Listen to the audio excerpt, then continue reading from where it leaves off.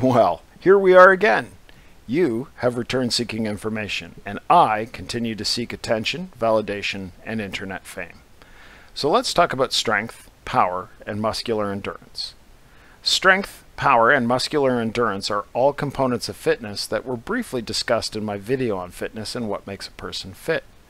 First, we should define some terms so that we're all on the same page. Oh, and we're going to avoid getting lost in the weeds of the physics definitions. Strength is likely exactly what you're thinking. Strength is the ability of muscles to produce force. Power is slightly different in that time becomes a component. It is sometimes referred to as explosive strength, since we are usually focused on producing force in a minimal amount of time. An example would be a jump. There is a limited period at the beginning of the jump in which the athlete is in contact with the ground to rapidly produce enough force to propel the athlete up into the target.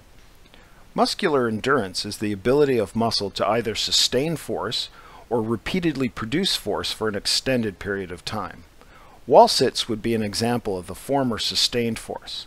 Just hold yourself there. No, the burning is fine. Just keep going.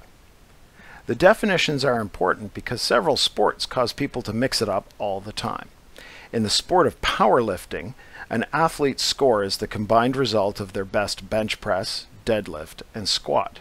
However, these are all strictly demonstrations of strength, not power. The lifts are slow and controlled.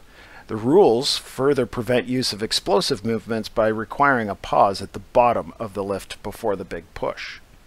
Whereas weightlifting, a competition made up of the clean and jerk and snatch lifts, is a power sport. In both lifts, the athlete rapidly develops force to propel the bar or give it momentum upwards so that they can duck under the bar to receive the weight once it begins to descend. So, the sport of powerlifting should be called brute strength lifting, and the sport of weightlifting should be called powerlifting. And we can all agree that golf is not even a sport. Wait, what was my point? Oh, right. If you don't take your shopping cart back to the little corral at the grocery store, you are a terrible human being.